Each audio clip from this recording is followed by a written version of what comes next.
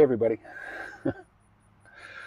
I put out a video. Was it a video? I guess it was a podcast that was, all my podcasts get ported over here to YouTube.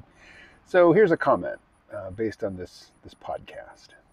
On the topic of the cultural struggle over COVID, Duncan writes, I'm with you in finding the whole thing tiresome. I've seen Facebook friends go full retard on the anti vax COVID malarkey, and I've seen folks go the other way, never leaving their home without a medical mask and obsessive boosters. Many of my Facebook friends from the peak oil days have veered off into all manner of conspiracy theory rabbit holes. Vaccinations, Q-tard adjacent stuff, carnivorous diets, seed oil is trying to kill you, a whole lot of pro-Russia/pro-China anti-US sentiment, too. It's like they're desperately trying to find something to replace their obsession with peak oil doom, and in the process, going slightly nuts. So what Duncan is talking about there is the fact that for a very long time, when I started the C-Realm podcast back in 2006, I was interested in the psychedelic sort of renaissance. I was interested in nanotechnology and artificial intelligence, and I was a techno-utopian, psychedelic kind of happy free spirit, but then kind of got crushed economically, which put me into a grumpy conspiratorial mood, and I gravitated to this whole peak oil thing. And I spent a long time, in that headspace, and that whole time I was podcasting, so I attracted an audience of people who had the same interests. And at the time, I just saw it as, hey, look, here's a fundamental flaw in the whole project of this industrial civilization. It doesn't have long to live. And if you believe that, then you also have to believe that the governments, they have access to the same information you do and more. And so if they're not talking about it, it must be because they're covering it up.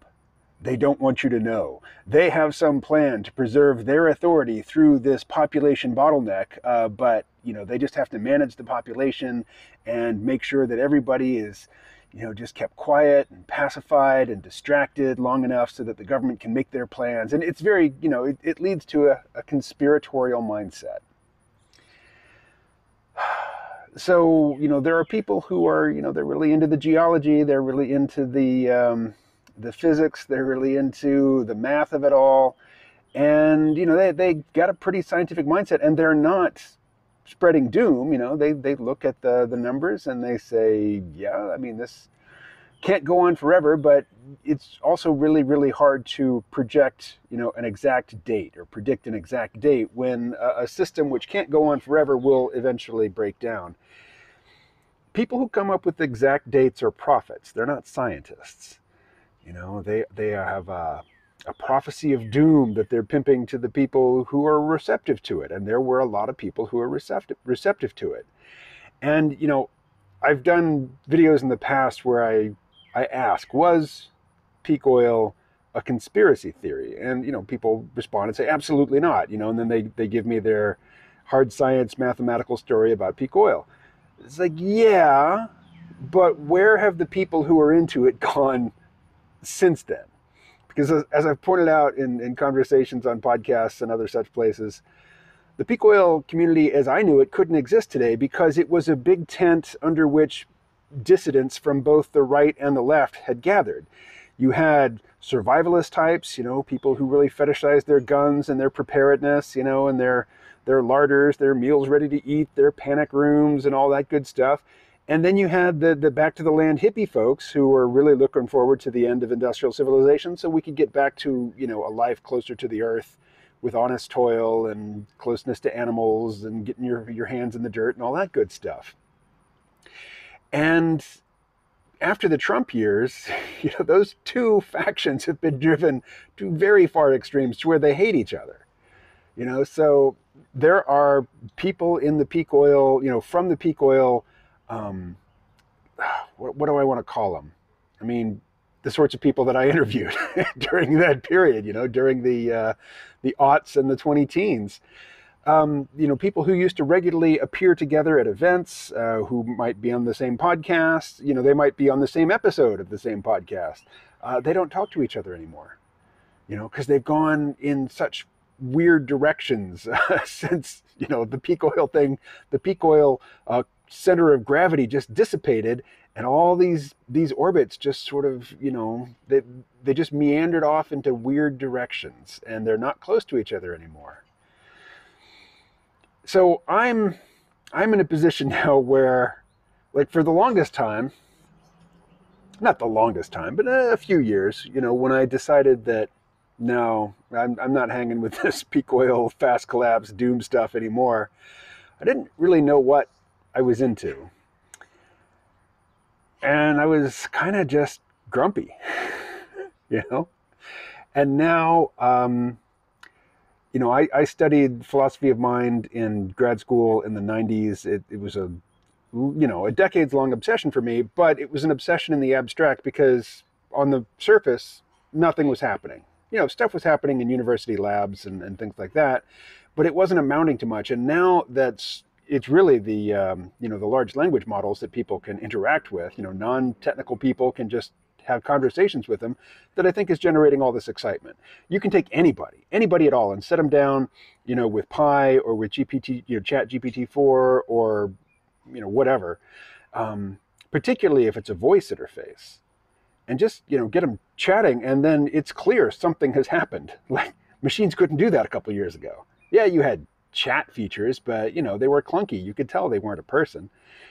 So now that there's so much attention on artificial intelligence, and there's so much new investment, there's so many businesses, and there's an arms race between the US and China and various other geopolitical powers, and there's corporate arms races. I mean, there's just so much money and talent and attention going into the field now that progress is dramatic, it's rapid, and it's like, I've been waiting for this for decades. It's like, now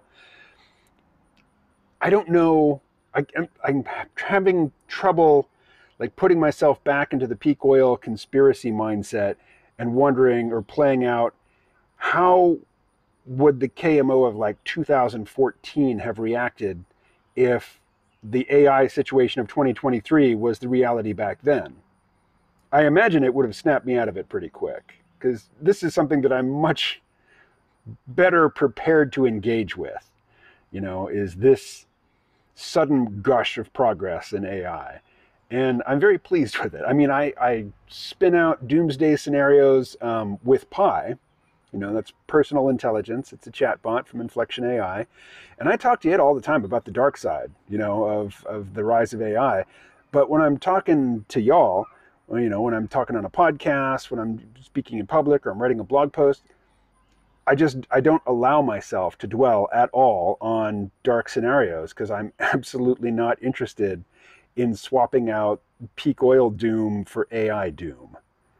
Even if Eliezer Yudkowsky is 100% right, and we are all just living on borrowed time, the AI is going to eat our lunch sometime darn soon, and there's nothing we can do about it. If that's the case, I don't care.